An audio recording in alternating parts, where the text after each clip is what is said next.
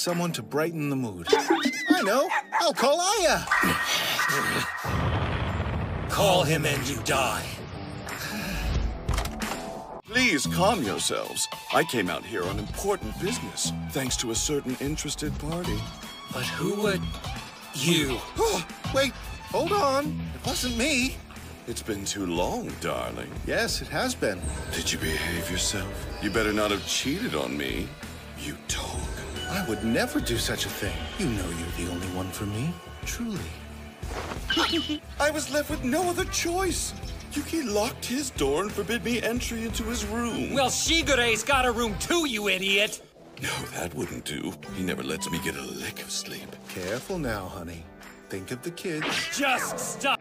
Worry not, Aya, my sweet. If you but ask, my peach is yours for the taking. Thank you, Goody.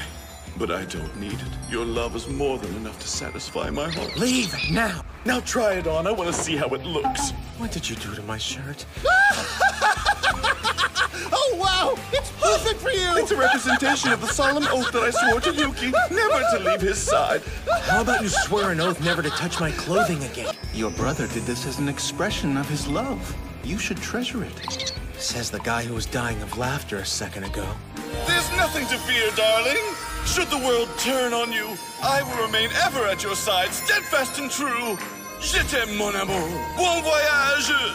Aya, you are the only one I can depend upon. Anyang Hashimnika. Will you quit screwing around? No reason to get testy.